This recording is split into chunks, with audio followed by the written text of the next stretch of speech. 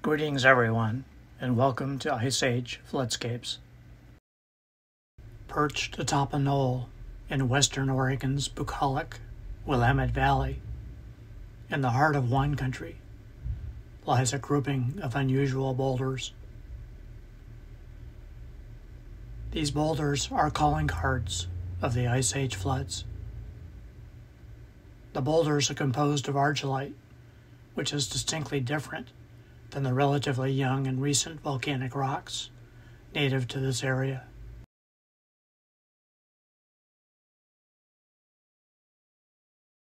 The argillite, about 1.5 billion years old, is at least 100 times older than the age of the local rocks. Exotic boulders like these are called erratics. This one was rafted here in an iceberg during one of the many megafloods from the last ice age. The megafloods occurred most recently, about 15,000 years ago. This boulder is called the Bellevue Erratic, named after the closest town, Bellevue, Oregon.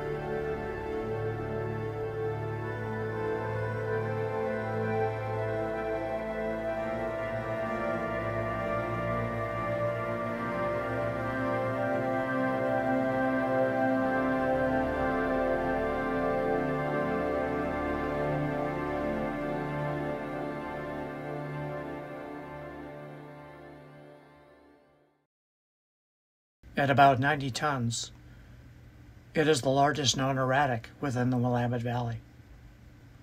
Today, we know the Bellevue Erratic was derived from Ice Age megafloods associated with the sudden draining of glacial Lake Missoula in northwest Montana. These megafloods backflooded the Willamette Valley down to Eugene, Oregon, creating temporary Lake Allison, which rose to an elevation of 400 feet, based on the maximum height of ice-rafted erratics like these. Here's an image of the Bellevue Erratic painted by my friend, Stevo Minsky, as it might have appeared not long after the erratic-bearing iceberg grounded along the western margin of Lake Allison. Lake Allison probably only lasted a couple weeks or less before all the floodwater drained out to the Pacific Ocean through Kalama Gap.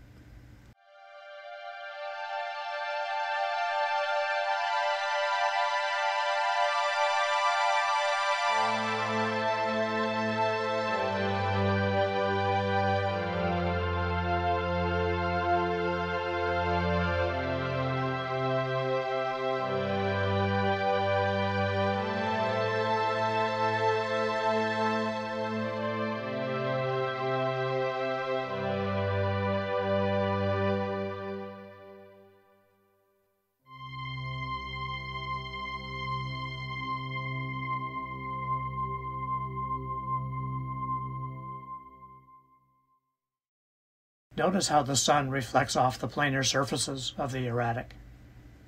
The sun-reflected surface is a bedding plane that once lay at the bottom of broad river or lake that existed in western North America 1.5 billion years ago. Back then, the only living organisms alive at the time were algal colonies. Notice the scratch marks or striations on the outer surface of the boulder. The linear striations may be inherited from a time when the boulder was entombed in an ice sheet thousands of feet thick. For eons, as the ice crept slowly forward, it transported rocks plucked from the valley walls or up from the floor of the glacier. Entombed rocks that ground into each other would lead to disintegration and leave behind scratches on the rock surfaces with glacial movement. On the other hand, some of the striations may only be from modern scratching by humans.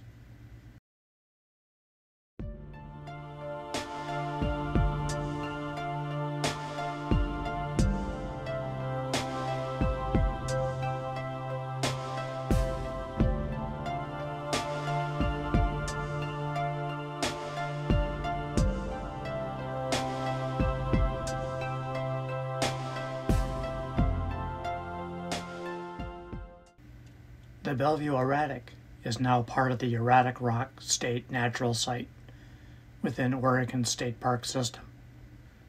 A short paved trail leads from the roadside at the valley floor to the top of the knoll, where the iceberg containing the Bellevue Erratic became grounded during flooding. So where did the Bellevue Erratic, composed of argillite, come from? To determine this, we must look upstream from the Willamette Valley. This map shows the maximum extent of the Cordilleran ice sheet and glacial Lake Missoula that existed during the Ice Age. The dark gray area indicates the extent of outburst flooding from glacial Lake Missoula. Also shown is the location of the Bellevue Erratic in Oregon's Willamette Valley. This is where the Purcell Trench lobe of the Cordilleran ice sheet blocked the Clark Fork River, creating glacial Lake Missoula. Note that the nearest location for argillite rock, like the Bellevue Erratic, is over 400 flood miles away in the Idaho Panhandle. As ice continued to flow southward, like a conveyor belt, the Bellevue Erratic eventually became part of the ice dam for Lake Missoula, which failed every few dozen years, swept downstream with the floodwater. Each ice dam failure and ensuing flood carried a new payload of floating ice-rafted boulders downstream. Argillite and associated other metasedimentary rocks are part of what geologists call the Belt Supergroup, dated at 1.5 billion years old. Several thousand feet of stratified belt rocks are exposed here at Eddy Narrows, near the Idaho-Montana border. The steep valley walls were swept clean by the Missoula floods, clearly exposing the ancient river and lake deposits, later metamorphosed into mostly argillite and quartzite bedrock. Notice the well-stratified and blocky nature of the Precambrian metasedimentary belt rock, mostly argillite, in the cliff walls. The wonderful preservation of stratification in the belt rocks can be attributed to the absence of life, including burrowing animals 1.5 billion years ago.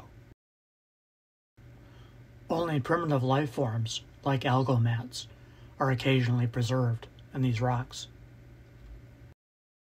During the Ice Age, this rock quarry of argillite, located along northern Idaho's Clark Fork River, lay beneath thousands of feet of glacial ice that made up the ice dam for glacial Lake Missoula.